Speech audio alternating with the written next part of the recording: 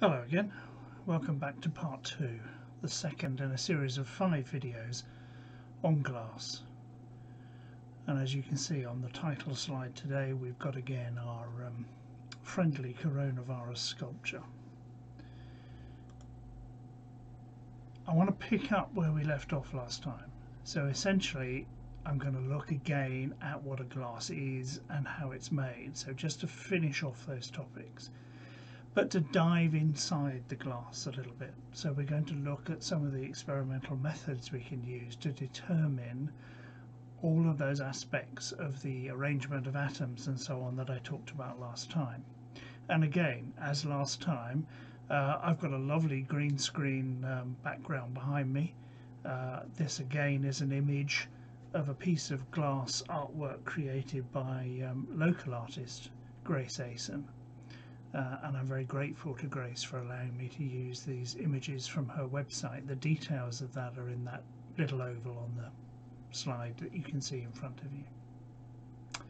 So let's see where we're going to get to, but first I think I really ought to just reiterate the key things about the structure of a glass. Now you'll remember that I said that everything was based upon this tetrahedral arrangement of silicon in the center with 4 oxygen atoms around the outside, and that the difference between a crystal, quartz would be the crystal we're talking about, and a glass is simply that we allow angles like this to change a little bit and angles like this to flex a little bit, and we're just talking about a few degrees either way, and that's enough to destroy the crystalline structure in the sense that we can no longer reliably predict where all of the atoms are in our crystal, because they're all arranged in an identical pattern in 3 dimensions. We instead retain some semblance of the local relationship, so silicon atoms will still be surrounded by 4 oxygens, and 2 of those oxygens will actually, as this one is in the center here, create a bridge to neighbouring tetrahedra. But beyond those few interatomic spaces, the material will in essence have lost memory of where the atoms are. So it'll become disordered, and I talked about disordered materials and amorphous materials. And classically, glass is a prototypically amorphous solid. So let's dive in and see where we get to in this talk. Well, we're going to dive back into history again, and this is a medieval view of glass making. It's around about the 7th century, and as is commonly the case back then, we've got everything from getting the raw materials up at the top here, transporting and processing them, and then down into our little factory here where the ingredients are being melted. And you remember, for a basic soda lime glass we needed silica, so we need silicon and oxygen, and that's just sand. We needed also some sodium, which came from marine plants that have been dried and powdered up, seaweed essentially, and that gave us the sodium required to lower the melting point of the silica. So it enabled us to melt the sand at temperatures not at 1500 degrees, which would have been completely impossible for the sort of furnaces around at the time, but to melt it at a few hundred degrees, so perhaps in the range of 500 degrees centigrade. And they would have added calcium as well, remember, this came from lime, so it could be processed from chalk. So it's calcium carbonate, essentially, the form that it went in. And that gave us this broader temperature range over which the glass could be worked. So we can really start to get glass blowing taking off now, because we've got a material that will stay soft enough over a wide enough temperature range that we can do things with it while it's cooling down. And you can see glass blowing processes going on down here at the bottom. We move forward a little bit in time, so this is now the early 1800s, this picture on the left here, and it's set actually in a glassworks in Bavaria. Now Bavaria was actually quite famous for its glass manufacturing. And you can see that things haven't changed very much. The clothing has changed. It's rather nice to see people actually wearing a little bit of protective health and safety gear here. These wooden paddles on this chap's legs here that he can rest hot things on for short periods of time. But the essence of the technology hasn't changed. We're still taking globs of glass out of a crucible and a furnace and blowing through a hollow tube in order to turn that glob of glass into a hollow vessel, a bottle or a drinking vessel of some sort, for instance. And we skip forward again several centuries. This is a picture that I took during a tour at the Dartington Crystal Glassworks. This picture actually was based at their Torrington centre, and probably 1980s, I can't really remember precisely, but you can see again that although well, the fashions have definitely changed, and the furnaces are now powered by gas flames rather than, in this case it would have been charcoal. Everything else is much the same. These guys are still pulling gobs of soft glass, molten glass, out of a furnace and blowing through hollow tubes in order to make particular shapes.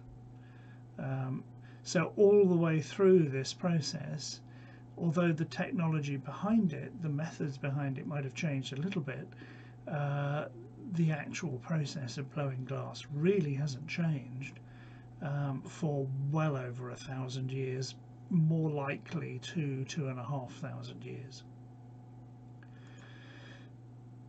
But then we get to industrial sized glass.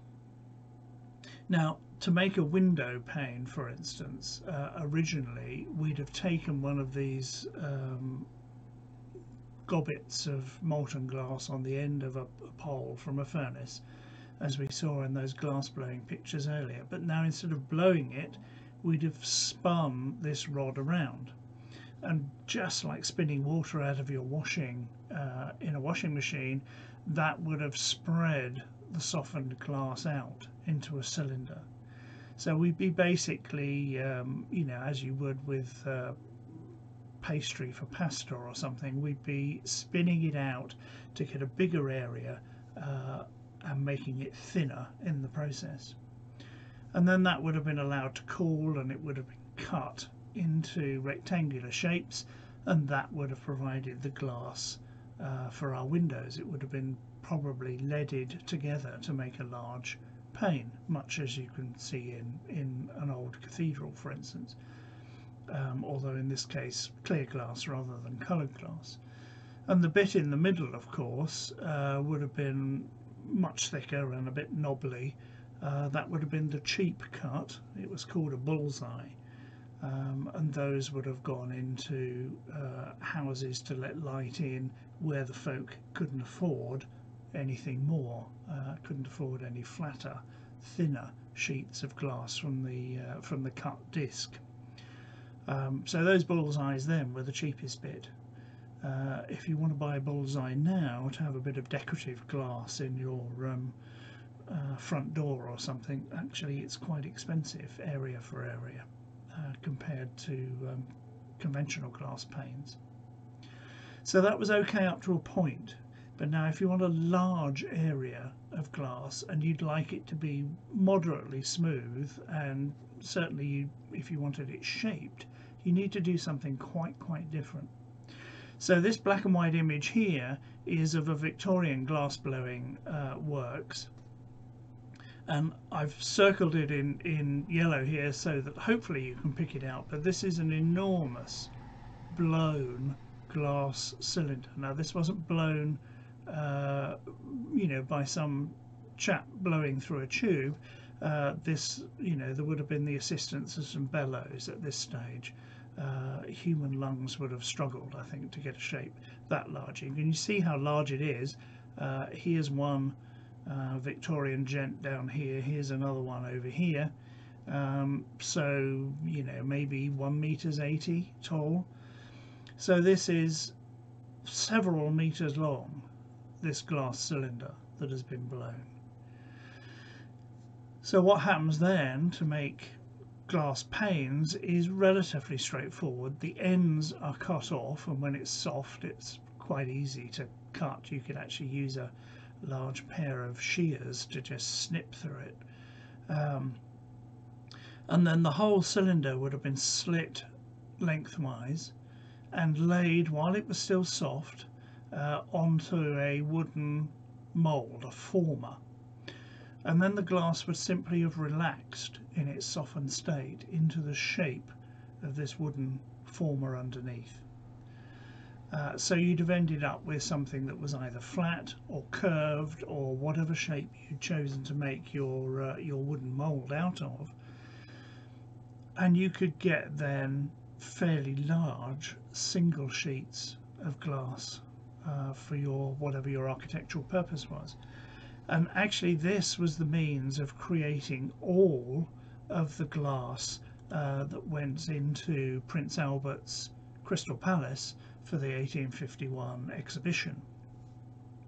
And there's a contemporary painting of the scene inside, as you can see here. It was enormous, as you probably know, taller than mature trees, but all of the sheets of glass, curved or flat, that made up the Crystal Palace will have been created by the method that we've just talked about here. So blowing a cylinder, chopping the ends off, slicing it along its length, and just letting it fold gently into whatever shape you want it to be. And this is called slump moulding, for fairly obvious reasons. We're allowing the glass to slump into its mould, and in fact glass artists still use slump moulding methods on occasion if their artwork calls for it. So until relatively modern times, this was the way of creating large sheets of glass to go into windows and so on. And so it was good, but of course it wasn't perfect. The surface would have been slightly crinkled. If you've ever seen any Victorian or later glass, it always has these slight ripples and imperfections to it. It's actually one of the things that makes it attractive, but it doesn't make it particularly good for clarity of vision through to the other side. So I mentioned then the UK's grand contribution to the scheme of things, and that came from Alistair Pilkington in the 1950s. And he came up with this absolutely ingenious way of making exceptionally large, in fact almost arbitrarily large, sheets of extremely flat and uniformly thick glass. And this is the float glass process.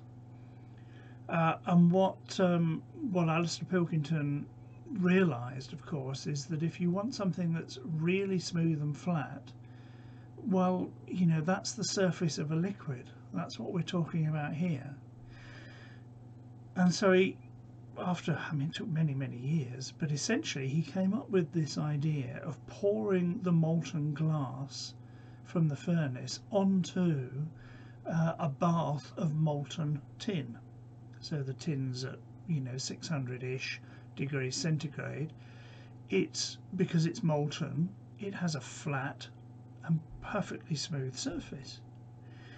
So we simply pour in the glass at one end of our production line, and it floats on this bath of molten tin and goes across to the other side, by which time it's been sort of rolled even, to produce uniformly thick but perfectly smooth sheets of glass. And this is a continual process.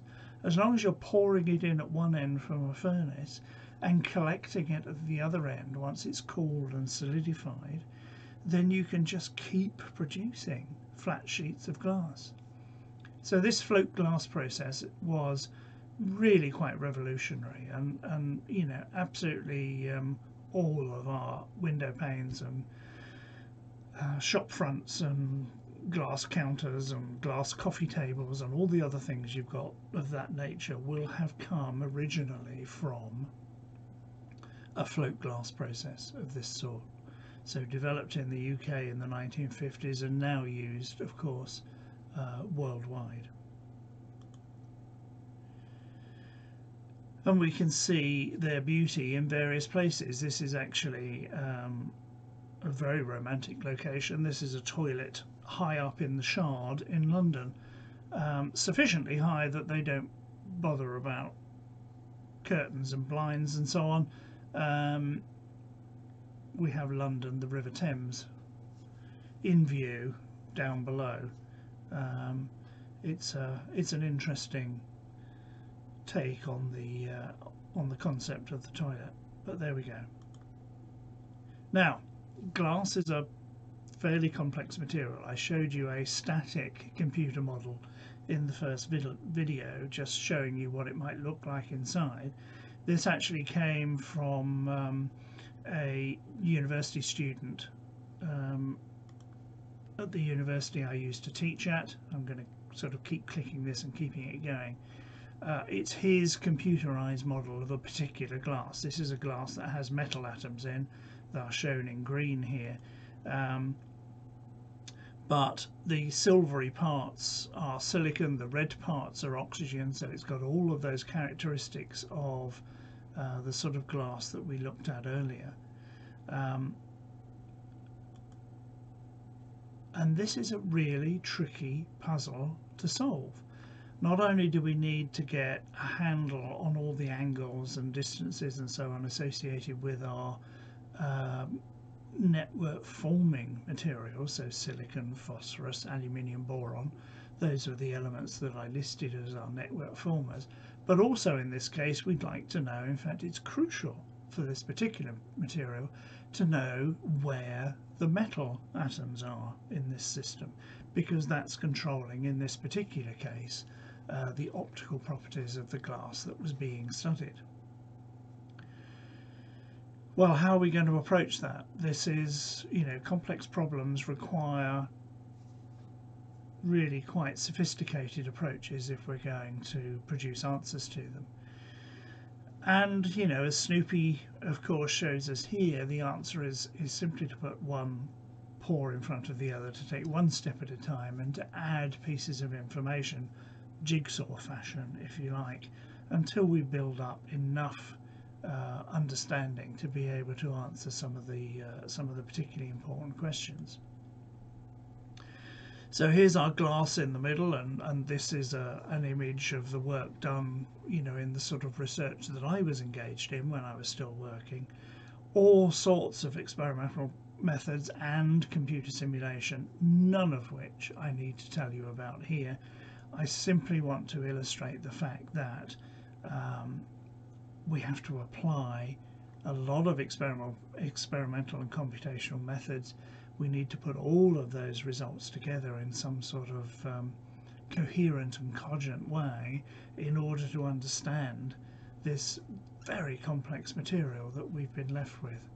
No longer the simplicity of our crystal structure, but now something that is amorphous, that is disordered at the atomic level. Now I'm just going to pick out one of these methods. In fact, it's a pair of methods here, and it's a technique called diffraction, and we can do diffraction both with neutrons and with X-rays. I'll focus a little bit more on X-rays just because I happen to have some nice images of those, but I'll show you the results of some neutron work later on, if in another video in this series. So let's just have a look at how diffraction works and where we might do those experiments. And keep in mind the issue that we've got. We're looking at the arrangement of atoms in a material. So, obviously we can't see those with our eye. Even an optical microscope is no good. We can just about see the arrangement of atoms, certainly in a crystalline system, if we use a very advanced electron microscope. But actually, as I say, we need to do some sophisticated diffraction experiments using very elaborate sources of radiation, excuse me, in order to see what we're looking at an atomic level. And the particular sources of radiation that me and my research group and our collaborators used are shown in these aerial shots here. So this top one is showing the Rutherford Appleton lab. This is in Oxfordshire in the UK, and it has the most wonderful neutron source over here in the background, and this is a place I used to work for some years way back in the early and mid part of the 1980s. And a more recent addition is this synchrotron ring here. Now this is a way of producing amazingly bright beams of X-rays, and we can do astonishing things with synchrotron X-rays. But it's not just in the UK, these are actually all over the world, and this is another pair of facilities that my research team used a lot. This is in just outside Grenoble in the south of France. You can see the Alps in the background there. The rivers Isère and the Drac flow to either side of this site. It's a wonderful setting. But again, we've got a source of neutrons here, and here's their synchrotron source of X-rays. This is the European synchrotron radiation source, and as the name implies, this is jointly funded by well, of the order of 20 countries, predominantly European. They share the cost of this. Well, it looks idyllic, of course, but actually what the scientist ends up seeing is the inside of a room with a lot of computer screens. But just to show you how this thing works, as it were, in terms of gathering information, here's a section of our synchrotron ring going around here. So this is this donut shaped construction, and at a tangent from this ring periodically we will be able to take off X-rays. So this is where the radiation is coming, and it goes through a whole set of optical devices which select different X-ray wavelengths and shape the X-rays so that it's a nice well-defined beam of X-rays and so on. And from there it's passed into this other little room where the sample is held. So that's held in here and the X-rays hit it, and then on the other side of that we'll have a whole bunch of things that are detecting the X-rays that come out the other side. So we know precisely what's gone into our sample, and we measure what comes out the other side, and then of course that appears on our little computer screens over here. Now these are expensive experiments to do, so to get access to these, which is highly competitive, we have to be able to guarantee that we will work 24 hours a day for as long as they've given us access. So of course it requires a team of researchers to do that. We're working in shifts around the clock collecting the data. And this is a lovely cartoon that the diamond light source, which is the UK synchrotron that I showed you an aerial shot of earlier, have allowed me to show for how diffraction works. So this is showing you the process. It's going to run over and over. So here's our X-rays coming in from the synchrotron here. They get shaped. We select what sort of energy we want. And then finally, after we've done all the pre-conditioning of the X-rays, it hits our sample. And once it hits our sample, it scatters those X-rays, and we detect them in some sophisticated X-ray detector on this far side. So here we are. So here's where our X-rays came through and produced a diffraction pattern. So the key thing here I'll illustrate in our next slide. I'll just let this simulation run through one more time just to show you what's happening. Okay.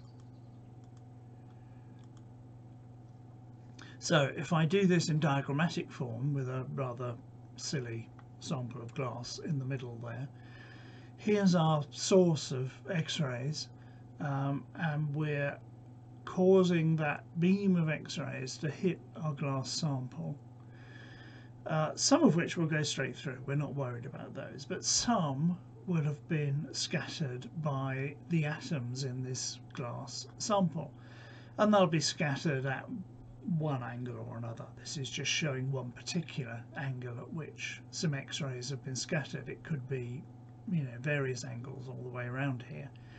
And then we have some X-ray detector up here that's picking them up, so it's measuring the intensity, the number, if you like, of X-rays that have been scattered in that particular direction. So all we need to do now is to have a series of detectors, or one big detector, that tells us what's happening all the way around here. So where are these scattered X-rays landing up? And the essence of it, as I said just now, is that provided we know precisely what's going into our sample, and we measure accurately and precisely what's coming out the other side, we can use that information to work back into the middle. So what we need to ask ourselves is, where are the atoms in this glass such that they could scatter these X-rays into these angles? So that's the essence of a diffraction experiment. We have information of what's going in, we have information about what's coming out, and we need to now work out what our material in the middle has been doing in order to produce one from the other. That's a diffraction experiment. So let's look at these again. Here's schematically, here's our experiment. So here's our sample, and these are X-rays or neutrons or electrons. We can do diffraction with all sorts of things coming out. We're detecting them. So as a function of this angle, so as we move our detector round, that's what's plotted on this x-axis, this is the intensity we measure. So we measure a lot down here near where we've got the straight through beam of X-rays, as it were, the X-rays that aren't scattered. And then we measure progressively less as our detector tracks round at higher and higher angles. But you'll notice it's not a smooth line, it's actually got lumps and bumps in it. And that's the effect of our atoms in our glass moving those X-rays around, as it were, scattering them in particular ways. So we do a little bit of mathematical processing on this. We need to normalize it and various other things that we have to do, and we end up getting those lumps and bumps extracted from the underlying intensity, and we end up with a curve like this. This is something called a structure factor. Excuse me. And another mathematical process applied to this will give us some information that's back into our real world of lengths, distances. And this is telling us, this is something called a radial distribution function. This is telling us about the probability of finding an atom at a particular distance from another one. So as we can see here, we've got zero probability at the beginning, which won't surprise anybody. We can't have two atoms in the same place at the same time. But at a certain distance along here, we get a sharp increase in the probability of finding another atom, and then it drops back again, and then we get another slightly broader and lower rise in probability. So there's another atom at a greater distance, and so on and so forth, right, as we go through. But this is an amorphous material, a disordered material, remember, and that explains why we actually lose distinctiveness in this curve as we go to larger and larger distances. So this is measuring the radius, it's measuring the distance from whatever imaginary atom we've got at the origin here, further and further away from that atom. So let's have a look at this and what it means physically. So what we need to imagine now is that we are taking our glass and we're going to sit ourselves on an atom inside that glass sample. Doesn't matter which, just pick one atom and sit on it. And we're going to look around us. This is showing us in 2 dimensions, but of course in reality this is in 3. But we find that from the centre of the atom that we're sat on, there are no other atoms until we get a little bit beyond the diameter of that atom. Because of course, as I said, we can't have 2 atoms in the same place at the same time. So a little bit beyond the atom that we're sat on, we'll start seeing our nearest neighbour atoms, right? More atoms. And they will be at some distance or other, approximately a diameter or a diameter plus a bit away from our central atom. So if we just look at the positions of the centre of the atoms, we've actually got a band in which they can exist around here, and that's actually coming from the width of that curve there. And if we go out a bit further, we start seeing the centres of a second set of neighbouring atoms, so the ones out beyond these first neighbours, and those, you know, are at distances that are spread over a slightly wider range of distances. It's a broader ring we're looking at, and again this comes gives us here the breadth of this second peak, and so on and so on. We can now draw a third ring which would encompass you know, these atoms out round here, and a fourth ring which would bring in that one, for instance, that one and that one. But because there is this variation in angles and so on that I talked about earlier on, the spread over which our neighbouring atoms can be sitting in terms of distance gets broader and broader and broader. And so our peaks get wider and wider and wider. Now this is one atom that we've sat on. So now you need to do this thought experiment all over again, and you need to sit on every single atom in the glass in turn and go through this same exercise. Where are my nearest neighbour atoms, at what distance and over what spread of distances? Where are my second neighbour atoms, and so on and so on. And then we take all of that information and we average it together. And when we've done that, we get what this curve essentially represents. So it is the average distribution of atoms around a central atom, so our central atom is here, the average distribution of other atoms at various distances from that central atom. Okay, and from that piece of information we can start to derive some really quite important facts and figures about the structure of our glass. I'm not going to go into detail in this. This will require a little bit of mathematics. We can start with some trigonometry and so on, but I'm not going to go there. What I do need to point out for you is the length scale here. This graph has been plotted using a distance called an angstrom. It's an old-fashioned unit these days, but an angstrom is quite a useful unit because it's approximately the diameter of a hydrogen atom, so the diameter of the smallest atom in the periodic table. So it's quite a useful ruler to measure all sorts of other things.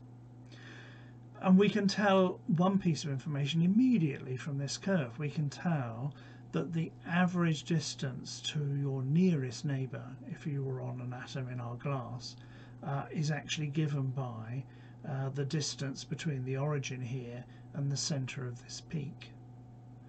So this we could describe as a bond length, the distance between two neighbouring atoms. So immediately we've got a piece of information we can use.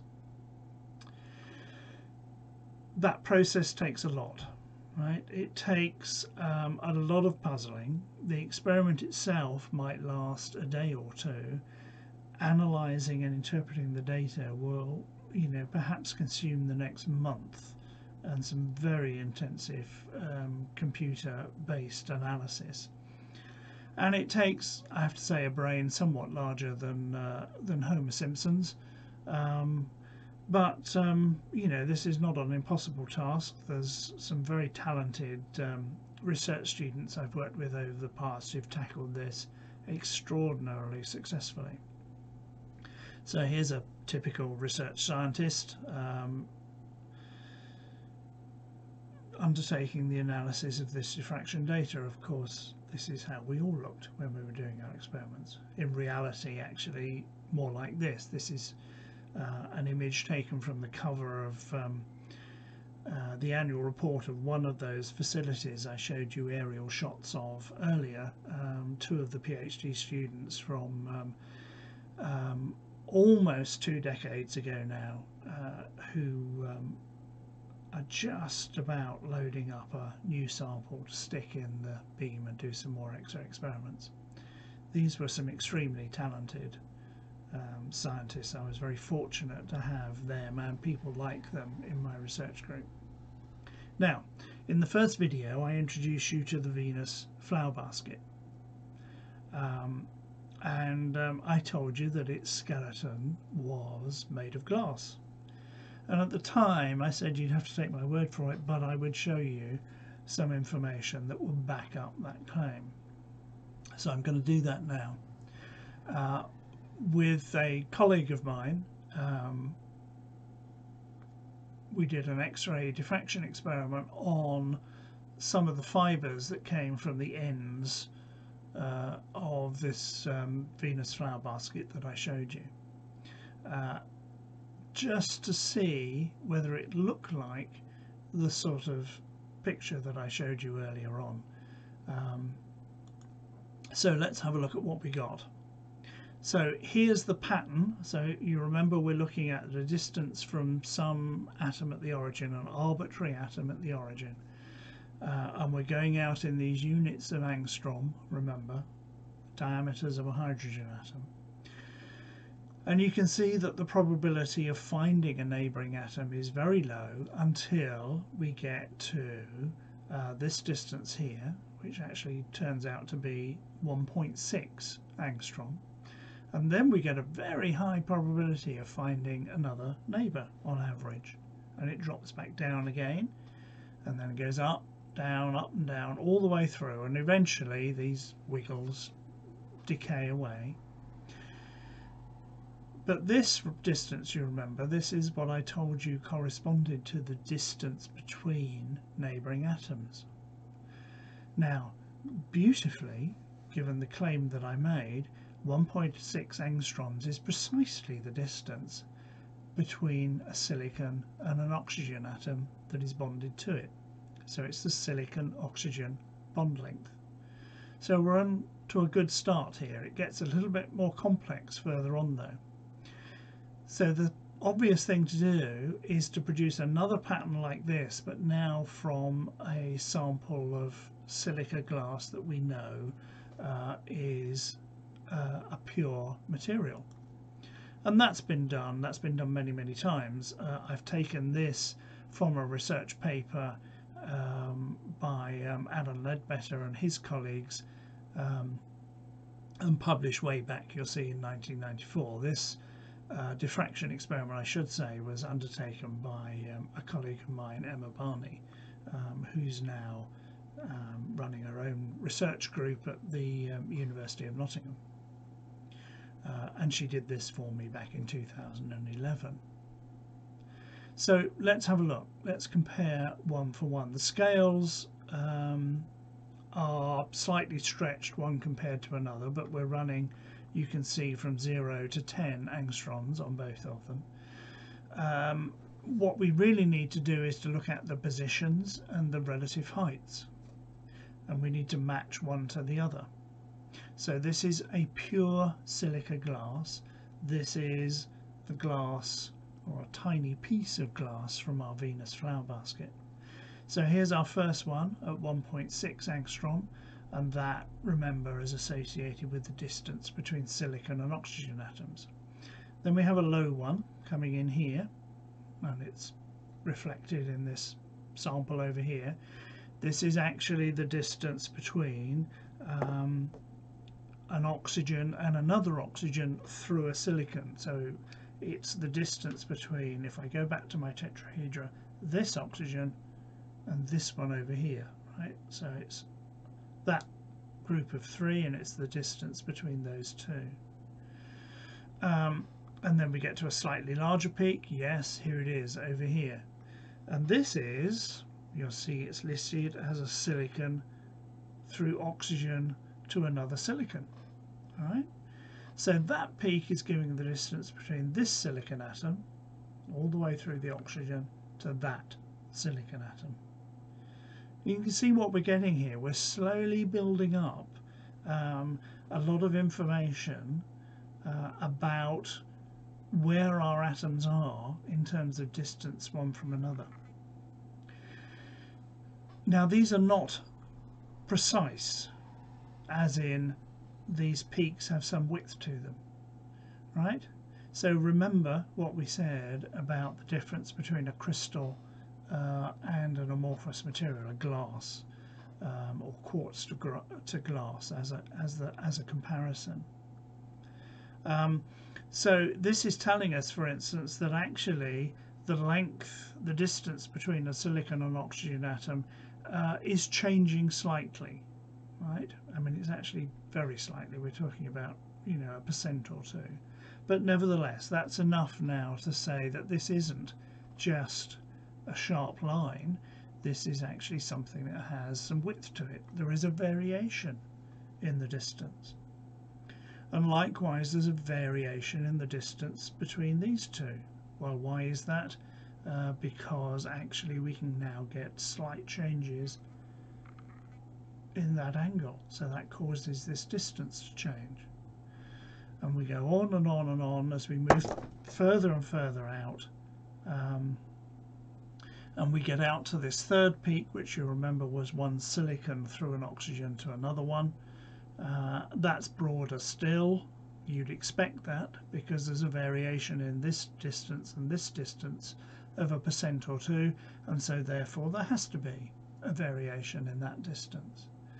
And of course this angle can change as well, which also changes the distance between those two. And we can progress this comparison further and further out in distance with this sample here. So I hope I've convinced you that this chunk of pure silica glass, which will have been made by melting material in a crucible, so you know, the high temperature furnace route, is mirrored really quite well by this glass grown by a deep sea sponge in cold seawater through chemical processes in its body. And I think that's actually quite a remarkable fact, that nature is producing this amazingly high quality glassy material without the need for furnaces and all the technology that goes with it. And we will come back to that. We'll come back to that in the final video of the series, because it's really quite important. If we can in some way mimic this chemical process for making a glass, then actually a whole range of novel uses opens up before us. And that's it. Video number 2 is finished. I've changed the image that I'm using. Now we've now gone to a window in the cathedral in Strasbourg, and this is a picture that I took a few years ago when I spent a day in Strasbourg and got the chance to go into the cathedral for a short period of time and capture this incredibly beautiful window. But anyway, that is the end of video 2. Thank you for watching it, and I'll see you next time when we pick up this topic again and move on to different areas in our study of glass. I'll see you then.